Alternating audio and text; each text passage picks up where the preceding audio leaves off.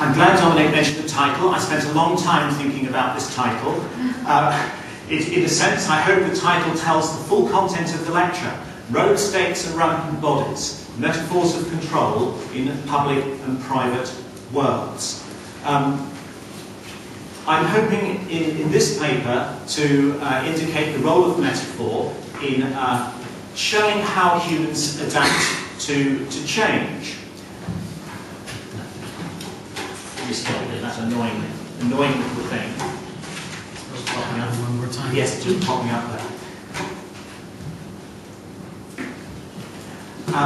I'm going to explore in particular some instances of how those in power, primarily politicians, use metaphor for purposes of social control.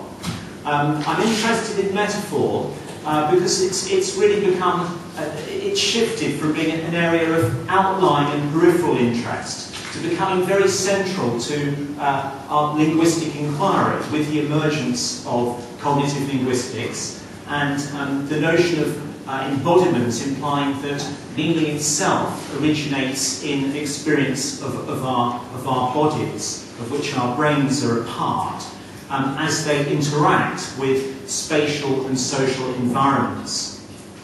I'm going to, in particular, in this lecture, also try to explore how critical discourse analysts actually employ metaphor to understand some of the processes of social change by revealing mechanisms of control, the mechanisms through which politicians exert control. And then I'm going to move on into a slightly, perhaps more postmodern direction by thinking about how people experiencing illness, a range of illnesses, who we might describe as, at least in one stage, as being powerless, and how they use metaphor for understanding change in themselves. So I hope to show how both politicians and people experiencing illness use metaphors relating to processes of control, of loss of control, and of subsequently regaining control. And then also how critical discourse analysts, in particular Sontag and Foucault, employ metaphor to give insight into these processes. So I'm going to begin with a straightforward question. What is metaphor? Just to give an idea of my take on metaphor. Now, if you ask 10 metaphor scholars to count the number of metaphors in a text, you're as likely as not to come up with 10 different answers. For me, this is not actually a problem as such, and I'll explain why in a minute. So, beginning with Aristotle, who proposed that metaphor consists in giving the thing a name that belongs to something else, this highlights perhaps two core ideas about metaphor. That it requires two elements and some form of exchange or interaction between them. As Samuel Johnson noted, metaphor gives you two ideas for one. So Richards then I think makes a very significant comment. The mind is a connecting organ. It works only by connecting, and it can connect any two things in an indefinitely large number of ways. This is in his work, The Philosophy of Rhetoric. Now this again brings us to two key features of metaphor. It concerns thought as well as language, and it enables us to explore different ways of thinking about things. A more recent definition of metaphor I've given is the third one there. A metaphor is a figure of speech that results from a shift in the use of a word or phrase from a context in which it has a more basic meaning to another context where it has a less basic meaning. And a more basic meaning is one that is either more concrete, more related to bodily experience in some way, or a historically earlier meaning. Now, it seems to me that in this definition, which comes from a group known as the Prageljaz group,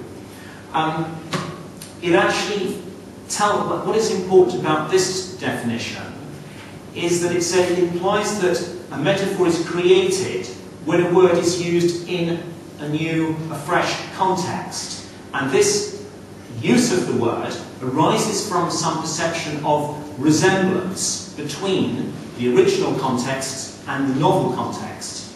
Now, for me, this perception of a resemblance between two different entities is actually an individual matter. Individuals will actually differ in the extent to which they perceive resemblances. It's an act of interpretation. Therefore, for me, metaphor is not something that pre-exists language.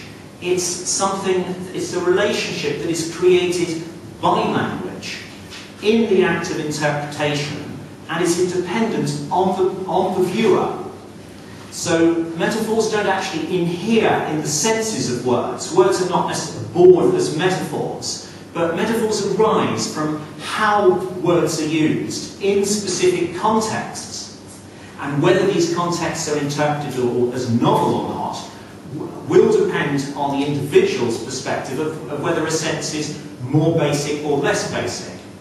So it seems to me that it's discourse context that is actually crucial in enabling us to identify what a metaphor is in the first place. And only critical discourse analysis that enables us to identify the role and the purpose of metaphor in creating social relationships that relate to control. So that brings us to the question of what is metaphor for? Well, an example of what I would consider to be a metaphor, and through this lecture I put metaphors in italics. So Putin anoints Medvedev as successor. The basic sense of anointing refers to some form of religious ritual in which the body is greased with oils or unguents, melted butter or whatever, and the person who's anointed is symbolically exposed to a divine influence or power of some sort. So, of course, in the Bible, the divinely appointed king is referred to as the anointed. So it seems to me clearly we have here a metaphor, and we can see that it is a metaphor that has a certain perspective on a situation. Here we see in these images the proximity of Putin to Medvedev implies a relationship between them, a relationship of influence, of control. Therefore, the choice of a metaphor such as anointing implies, in this case, perhaps a somewhat negative evaluation, because it implies that Putin is the puppet master, if you like, pulling the strings in some way. So metaphor controls how we actually view a situation, sometimes not necessarily consciously when the word is actually chosen by whoever it was who used that word, anoints. So the answer to the question of what metaphor is for actually depends entirely on who is using the metaphor and in what specific context and with what purpose. So the sorts of purposes that metaphor may be used for, well, typically in the development and emergence of language, metaphor fills semantic gaps. It provides words for concepts that are as yet unlexicalized in some way. That would be a lexicological perspective on what a metaphor is. But we all know that there are diverse other roles of metaphor. Rhetoricians using it to persuade. Of course, literary studies, stylistics explores the aesthetic effect of metaphor. Scientists employ metaphor for theory development, for modelling situations. Journalists, typically financial journalists, for example, employ metaphor to arouse and stimulate interest, to add colour. Educators employ metaphor as a heuristic to illustrate new concepts. Social theorists employ metaphor to provide some form of a social model of some type, as we're going to see with Foucault a little later on. And then, of course, critical discourse analysts use metaphor, as I hope to show you, to reveal how social control is executed.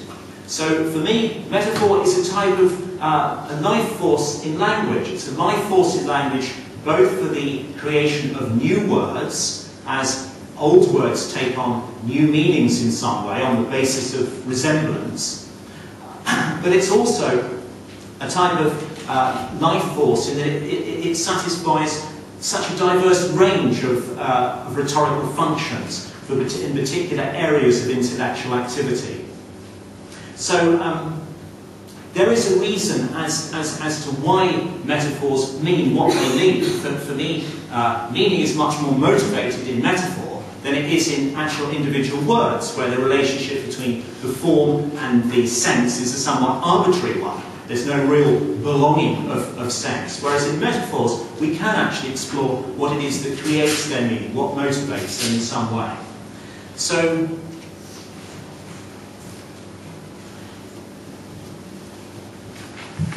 the world is not directly accessible, but is conceptually represented in our minds. But these concepts originate in our experience of our bodies. And metaphor serves some symbolic purposes in connecting minds and bodies and overcoming divisions and tensions between them. Now, what I'm hoping, this is a kind of mapping out of the argument for the remainder of this lecture and this diagram. So just to sort of explain how it is, the general theory of metaphor that I'm presenting to you here today. Metaphor is a means of adaptation to change, a means by which people express their conceptual understanding of change. Change creates uncertainty. It creates uncertainty both at the emotional level about feelings of losing control and the need to restore control in some way in order to re-establish an emotional order. And change also leads to uncertainty in a moral sense, in a more perhaps public world of political agency and activities. So the moral sense also requires some aspect of control to preserve a type of moral order. So the impact of change on the self has both an emotional and a moral dimension to it. Now, for me, metaphor emerges from thinking, the thoughts that the self has, as they are manifested in language, produce metaphors, and metaphors are a means by which the emotional tensions created by change are mediated and resolved in some way. And thought is also active in mediating the tensions that are brought about by disruptions to the moral order through political events typically. And politicians characteristically develop metaphors and metaphor systems that mediate deontic conflict, tensions in deontic conflict in some way. I'm going to explore the emotional dimension at the end of the lecture when I look at the use of metaphor in the language of people experiencing illness, and the moral dimension more in the first part, where I'm going to explore the use of metaphor by politicians and how that works. Okay, so metaphor, what I call metaphor and control schema in public worlds or political worlds, I see there being, if you like, three main aspects to how politicians employ metaphor. They employ metaphor as a means of gaining control in the first place, typically metaphors associated with struggle, fighting, effort, also metaphors associated with motion and movement. And they also employ metaphors to do with seeing, knowing, understanding and envisaging. All of these sorts of metaphors tend to have a positive evaluation of themselves and who they represent. Politicians also employ metaphor to express feelings associated with loss of control. Losing control typically over boundaries in some way. When metaphors are used in this sense, they have a negative evaluation. And I'm going to illustrate that typically with reference to immigration discourse. And then metaphors used again when politicians want to represent themselves as regaining control over situations that are disordered in some way. where control needs to be re-established. And there they shift back again to having a positive evaluation of some sort. Okay, so examples.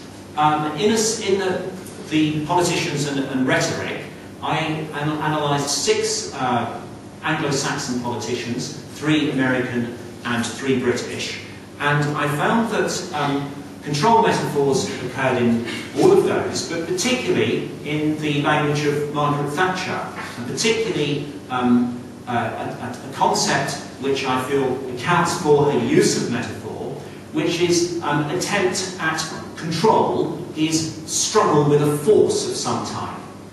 So I put a couple of examples here in italics of the sorts of metaphors that originate in this source domain of struggle. Words like pitch, dig in, conquer, to fight, to struggle. Now, of course, the conceptual basis of these sorts of metaphors and why they were actually rhetorically successful for Margaret Thatcher were they activated a whole schema for survival, if you like, because there's a basic knowledge for survival in terms of groups engaged in conflict with each other, struggling over a territory, a space of some sort, with some type of strategy in mind in order to succeed or to be victorious in some way, possibly through building up systems of allies and associations. So there is, if you like, a whole schema of force dynamics which is at work. And the use of these sorts of metaphors that are based in this schema for struggle and conflict are rhetorically effective because they not only heighten the spectacle, the drama of the political engagement, which of course is very important for a rhetorician, but they also clarify uncertainty. And this was an aspect that Tony Blair admired considerably in Thatcher, the way her ability to see things in black and white and to eliminate uncertainty in some way. So this is, I think, is an important group of metaphors, if you like. Okay, what other types of metaphors? Well, let's move on to New Labour. Now, for New Labour, a type of new metaphor group emerged, which is, I would summarise conceptually, gaining control is creating what is good. And this is illustrated through the use of creative type verbs of the type in the examples there. So laying foundations, creating, shaping, crafting, forging, all these verbs that imply a creative activity on the part of the agent, of course imply a very strong positive evaluation of their activity. So here we have an emerging Tony Blair creatively impaling a range of his followers on that compass, and the image is intended to indicate the way that these metaphors are actually used to dominate and control through the way that they create certainty. Another very important group of metaphors, and actually the group of metaphors that are the most frequent, I would suggest, in political language generally, are those associated with motion and movement in some way. So this is another major group of control metaphors, typically in the use by New Labour, found occurring in nominal groups, as in the examples here with now. So we have journeys of renewal, journeys of change, journeys of conviction, journeys of transformation. Everything's a journey in a nominal group, what very commonly is. So what is significant in terms of how power is performed rhetorically here is that, of course, the agent becomes totally invisible in these sorts of metaphors. We don't have any indication of exactly who's going on the journey, who's the guide, if you like. The guide is concealed. So it creates, if you like, it naturalises a process through which is being executed by the party in power, whose policies are represented as being journeys or voyages in some way. These sorts of metaphors obviously imply the ability to see the future in some way, to envisage where you might be going. So with these motion metaphors, they imply a purposeful agent in some way who's heading towards a predetermined destination, the vision, if you like, and they're associated with this controlling agent moving along a path in some way. And there's an example here from Peter Hain, which describes the peace process in Northern Ireland. The government have a responsibility to make sure that devolution can take place quickly when the Assembly requests it.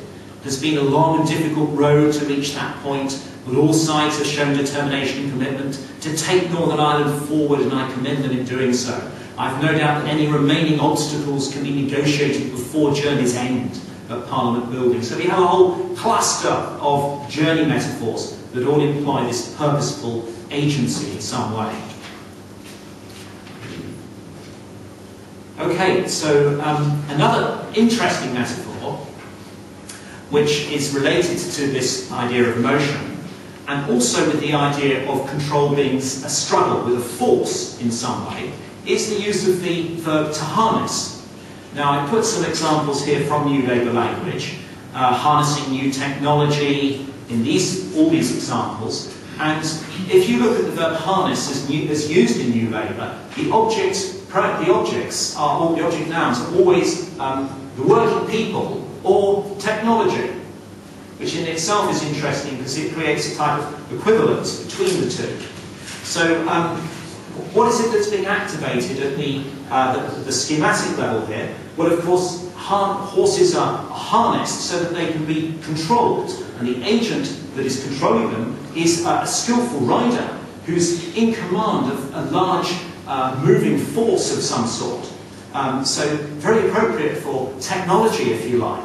But it also implies that this is a resource that can be manipulated, or should be manipulated and controlled. I don't know how much the trade unions would go along with that, whether harnessed was an appropriate verb for how they felt about their own role in determining social change. So again, what's significant here is the invisibility of control. We don't see the rider, we don't know who the rider is, we just know that something needs to be harnessed in some way.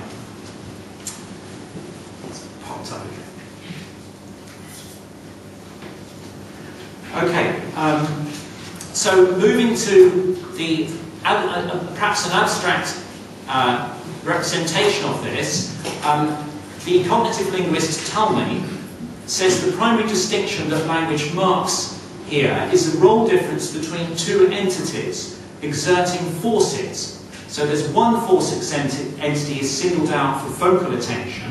The salient issue in the interaction is whether this entity is able to manifest its force tendency, or on the contrary, is overcome in some way.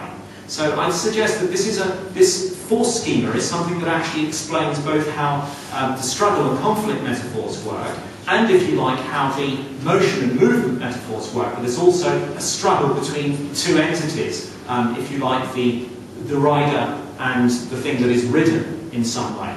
So Talmy uses the terms agonist and antagonist. So there are the two forces. Each have an intrinsic force tendency that's either towards action or towards rest.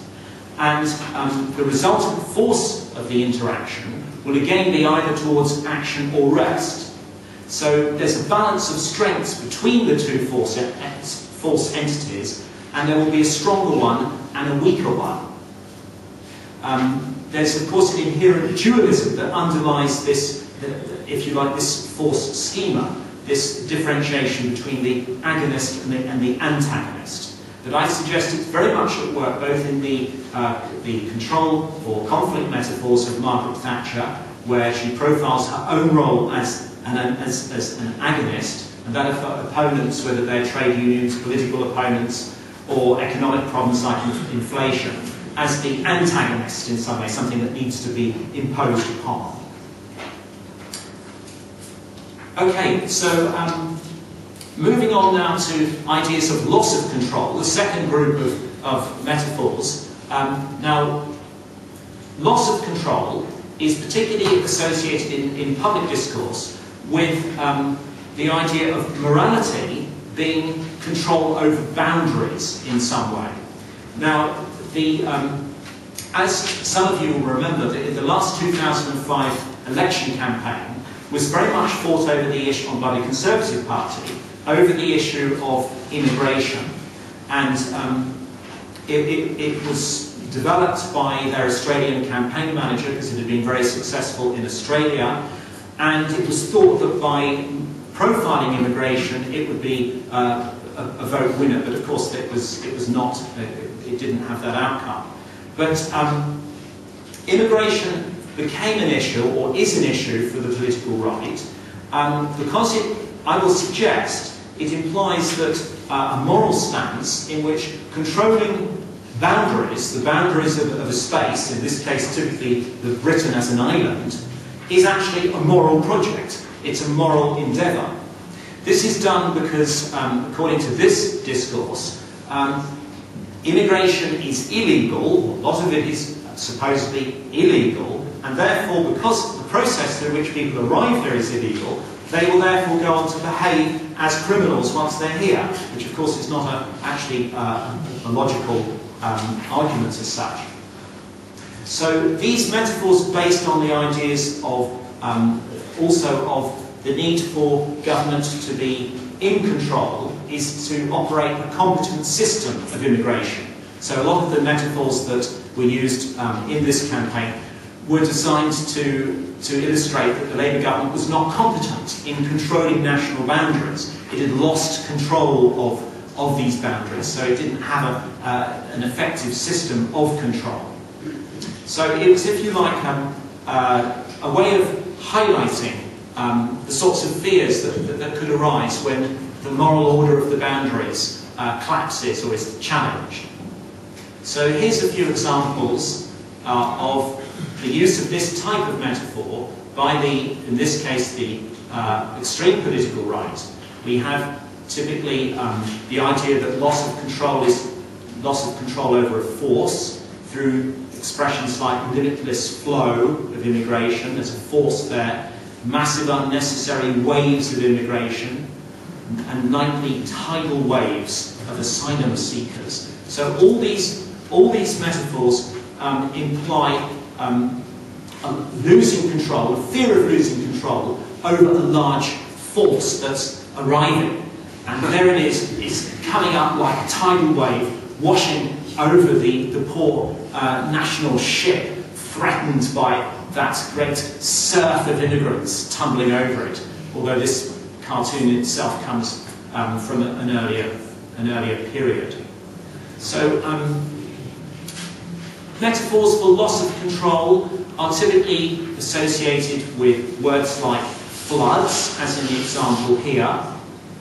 We have generally watertight metaphors. In fact, typically we have what I would call liquid metaphors. So we have flows, waves, tides, okay?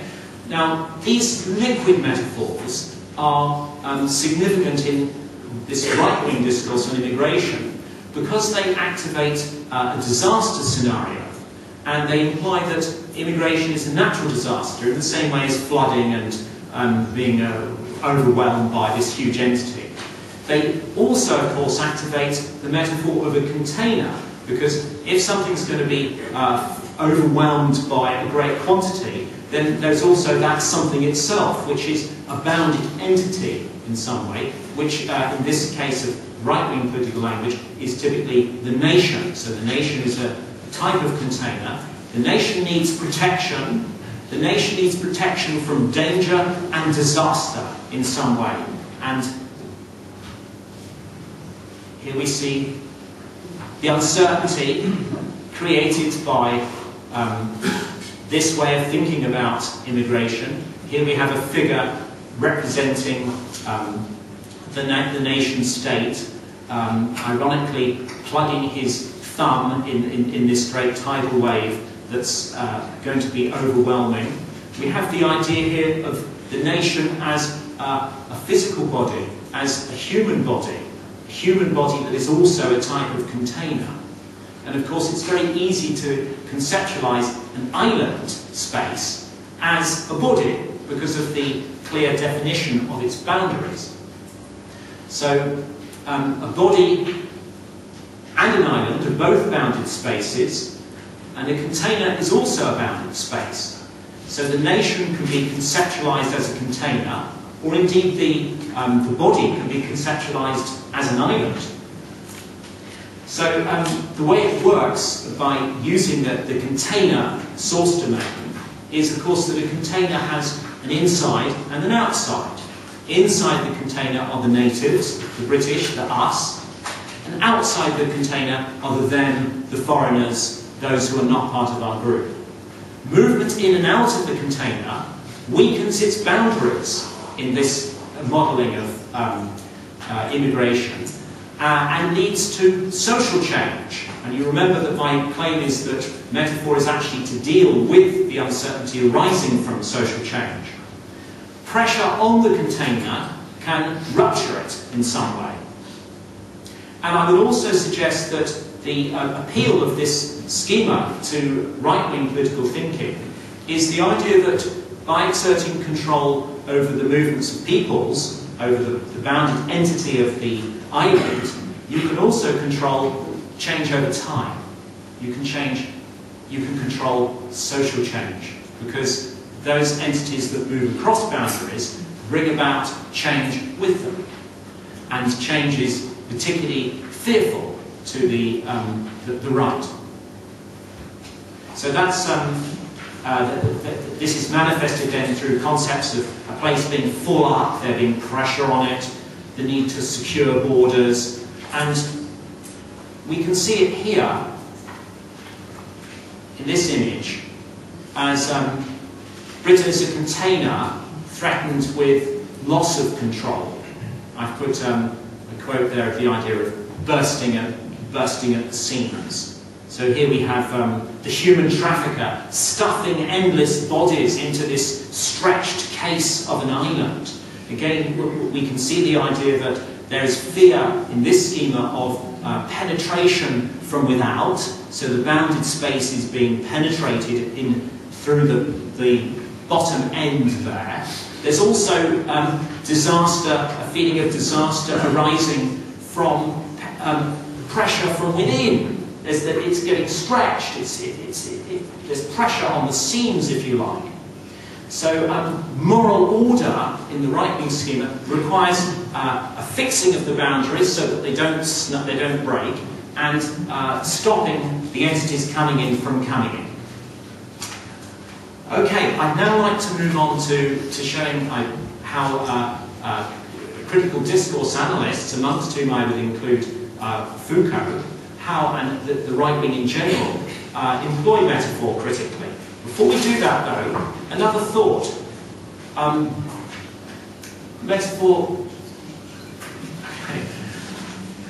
Metaphor provides insight into the right-wing psyche.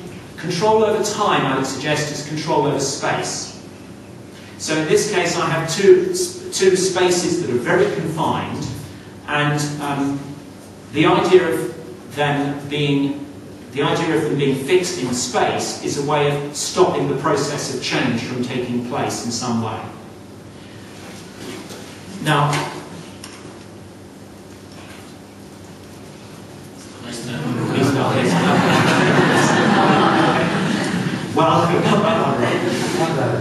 Now, Foucault, in his work, Discipline and Punishment, in particular, identified the way that institutions exert control over the individuals whom they house.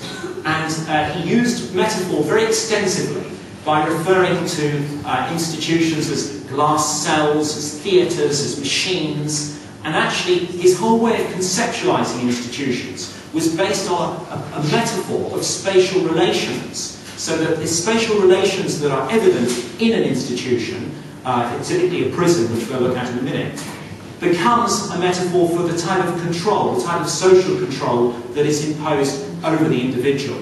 So this was his prison design, known as the panopticon.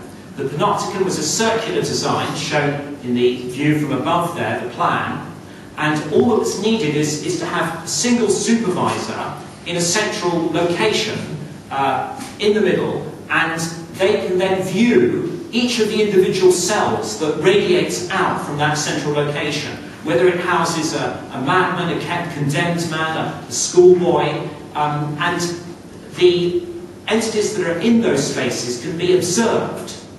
They can be seen, they can be profiled, and you can see the sorts of metaphors Foucault used here: cages, theatres, in which each actor is alone.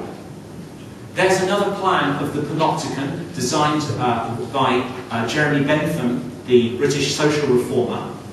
And again, you can see the use that Foucault makes here of metaphor. I can't read these out because I'm running a little short of time. But the prison machine, the cell of visibility, the glass house of the Greek philosopher, the operation, the theatre. Metaphor is extensive in how he conceptualizes social control through the structure of buildings, the architecture of buildings.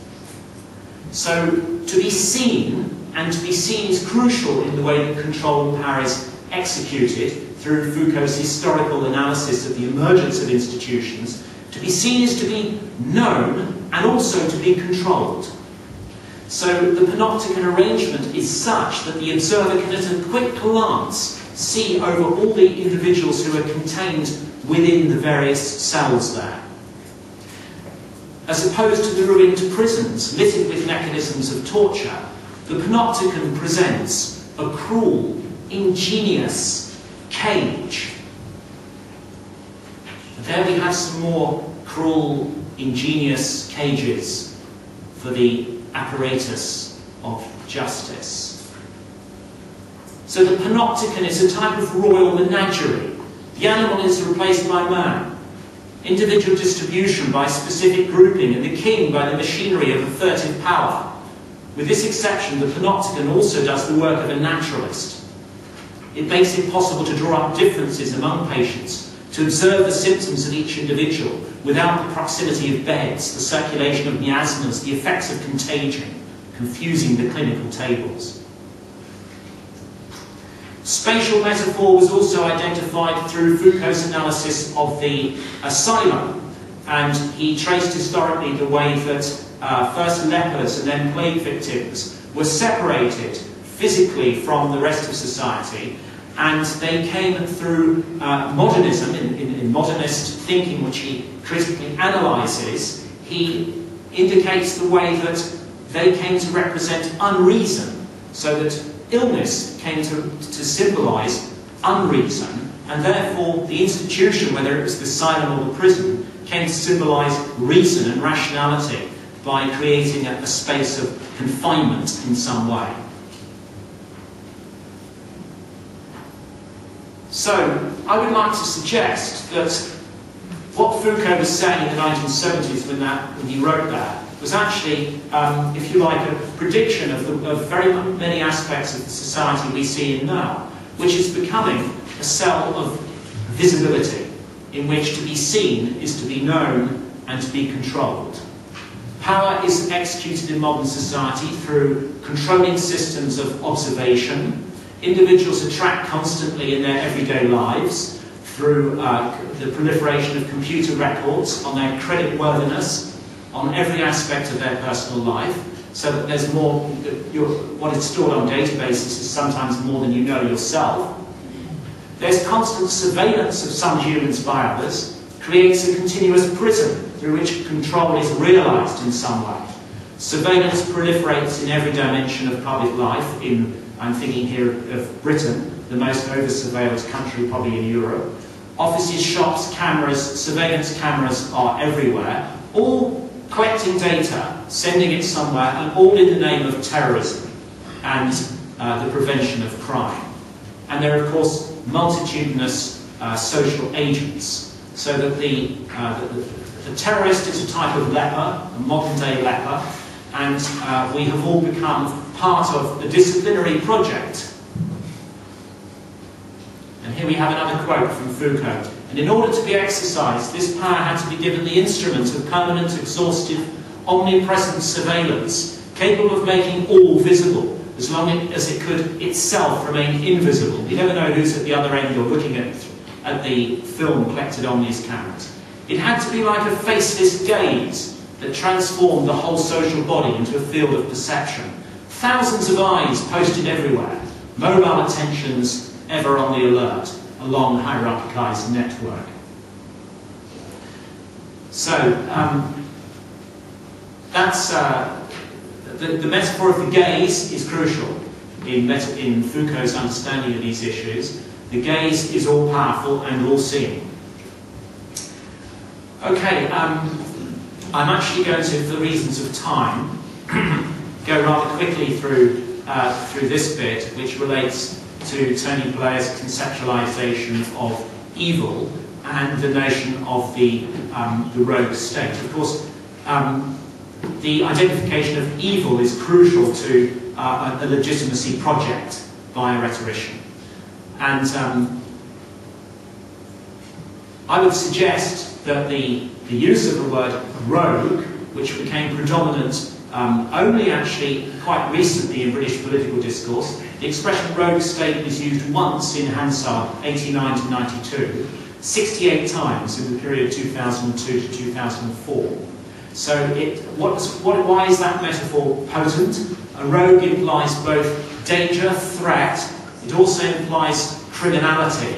So it activates both human criminality, also animal threat, because of notions of the rogue bull and the rogue elephant as well. So it naturalizes, it creates a myth of some sort. And it creates a moral agent who becomes moral through control over the rogue state that is a type of rampant body. And if we look in Hansard, we see evidence of this. A question nicely served up for a definition of a rogue state, linked in here, of course, with WMD. And this is basically a legitimacy claim, of course. Once you've labelled something as a rogue state, then it becomes a necessity by the agent in charge of moral order to protect any such state. So I'm going to swiftly move through that. I'd like to move on now to the last area of metaphor use, illness experience. Now, regaining control is destroying illness. The idea of the body politic as a source domain for society was a very predominant one, identified first of all by Susan Sontag, in which civil disorder is associated in some way with illness, and the restoration of order is, if you like, the elimination of illness and the restoration of balance. By having the idea of the body politic and making the society like a human body, illness then could automatically be legitimately attacked and destroyed. So anything represented as related to illness could, it was necessary on the part of the agent to eliminate.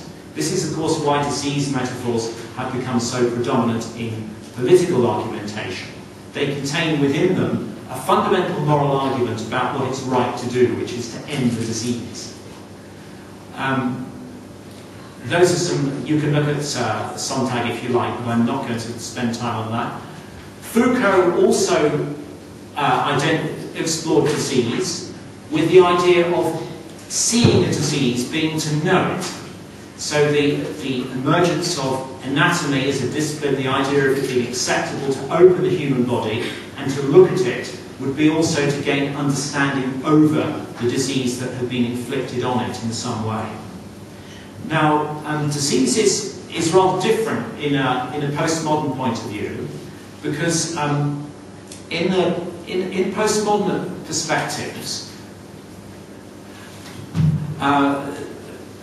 illness is, of course, something negative, and metaphor is very commonly used in order to express feelings about loss of control in some way, And there is a significant role for metaphor in therapy in order for the individual to regain control from the feeling that they are on a purposeful journey of some sort.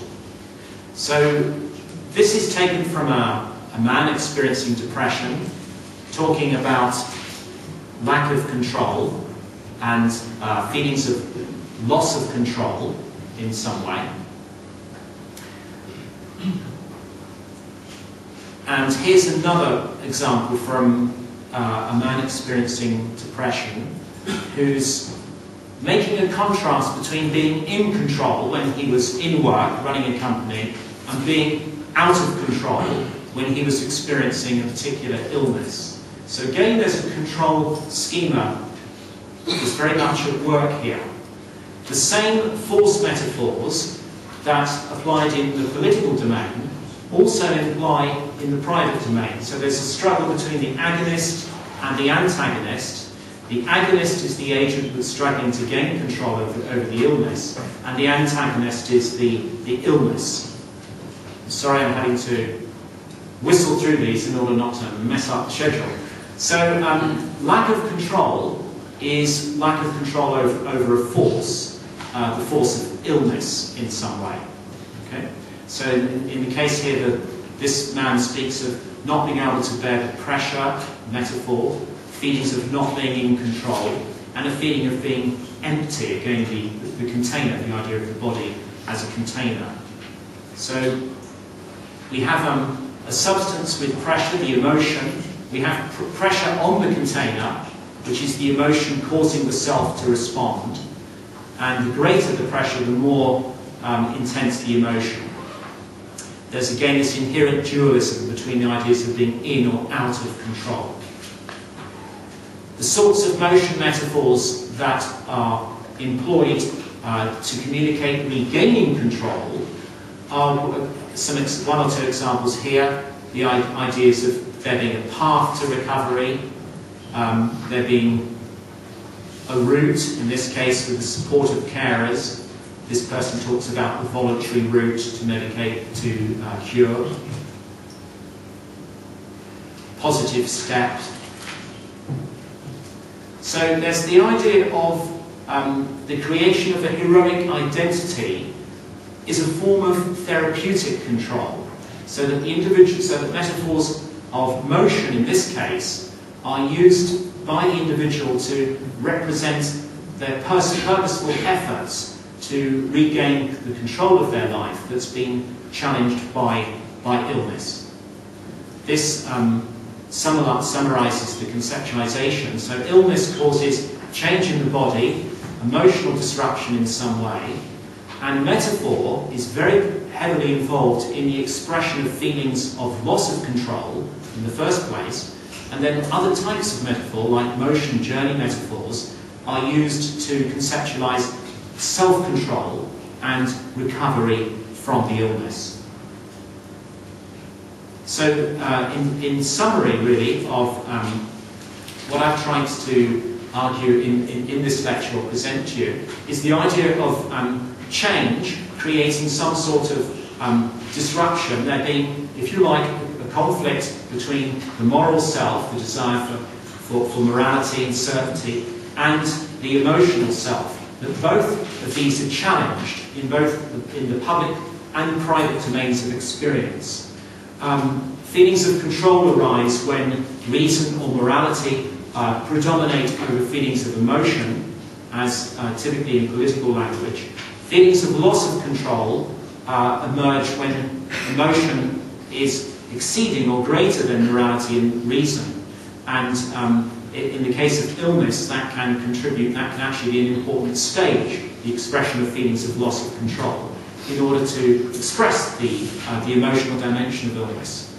Metaphors very significantly involved with both dimensions of control, and metaphor is, if you like, an adaptive process in language that corresponds with, if you like, natural selection in this evolution of the species, so that in the way that species adapt to changing circumstances, so metaphor permits language to adapt to the experiences and the thoughts that individuals are encountering when they're challenged and threatened by change.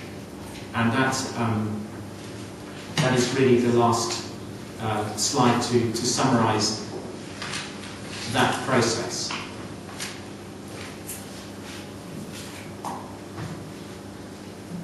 Okay, that's, sorry I missed there's a few references.